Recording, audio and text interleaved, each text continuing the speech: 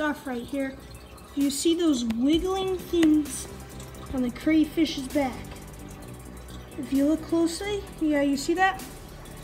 Those are weird transparent worm thingies. I'm gonna search up what they are before I decide to get upset. They're only on the crayfish. There's none on the turtles, which is nice. Clark is doing quite fine. Every so often the light decides to just not work. But I don't know if you can see, but there's like 1 or 2 on him. Maybe a few on the other side of them. I also have a few small minnow in here. But when I noticed it, it was on this guy right here. From what I've seen on YouTube, they may not be harmless, but I'm still gonna do my research. And if it's something big, I'll clean this out tomorrow, scrub the crayfish, scrub the turtles as well. Minnows will be fine considering that they're too small to have them. And yeah, well, I'll do my research, head to bed. So I'll see you guys probably in the morning. Just to let you know, this video was gonna be uploaded 3 days ago, like the day after the bass fishing video, but guess what? Major power outage, so that was just nice. But now I can finally continue the video. But after all that, look how beautiful it is outside. That is just amazing. Wow. Just look at the lake though. Let's get on to the video though. First thing of order is we should probably turn on DaVinci's Cram, get her all fed up.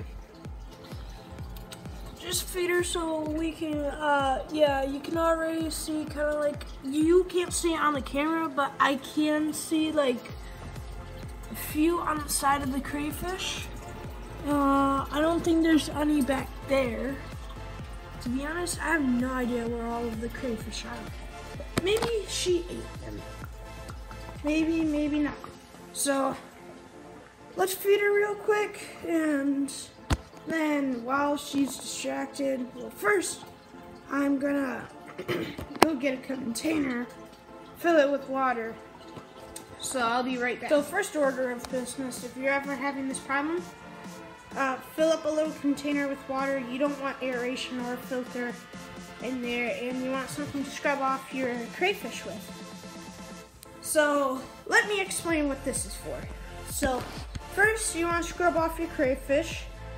Try and scrub them off well, and then you want to put them in the distilled water for about 10 minutes, and then you want to check them over again, scrub them off, and then allow them in the distilled water. See if you can see any Detritus worms still on them, and then it just goes from there. So I'll explain along the way. Let me go fetch the crayfish inside the aquarium real quick.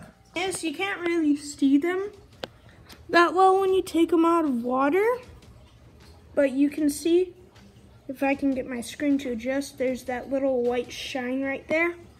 That's one of them, and it's all curled up. This guy's bubbling, but we don't want him out of the water too long. We'll put him back in once we scrub him. Accidentally just made a slow-mo of me saying this, but I don't know if you can see that, but there's little Detritus worms on the underbelly of the crayfish. But we'll have to scrub those off. This guy is still alright, so I don't want him out of the water any longer, so let's get that scrubbed off. Okay, so sometimes the crayfish can be hard like this. That's the whole point of having the distilled water on hand. Just so if they're playing hard and you can't reach other places, like you can see the underbelly, he or she is protecting themselves.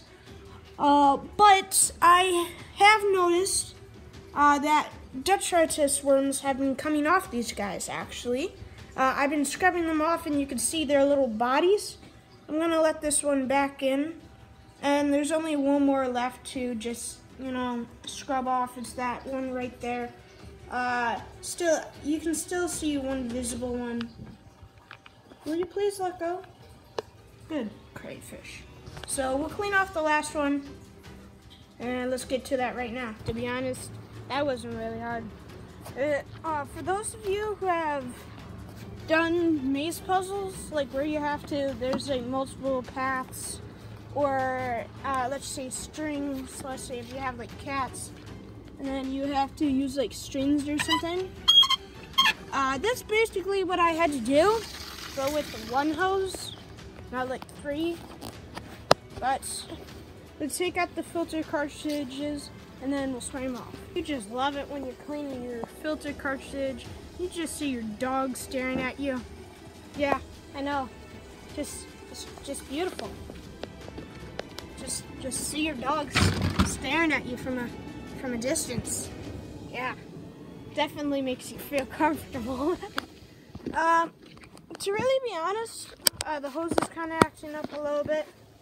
But to be honest, I've had that cartridge for a little while now, so it'd probably be a good idea to take out a new one.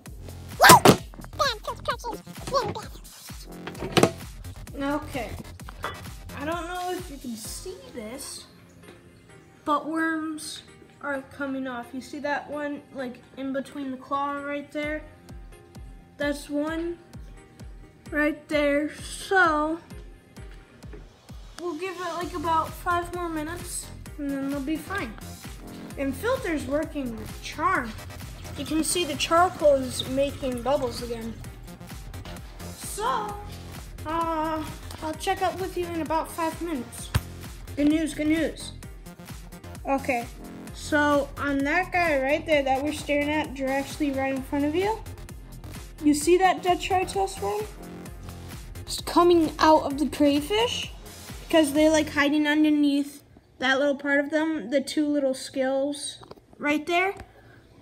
And it's only coming out just because it's having a hard time breathing. Okay, so my crayfish, look, detritus worm free with it, which is nice. I'm having a speaking problem today. But actually, you know what? I'm not gonna dump this in there. I'm gonna pick up the crayfish by hand if they won't be angry. How about you not be angry, sir? Stop! Stop, sir, stop! Thank you. Oh, grabbing onto your friends, are you, huh?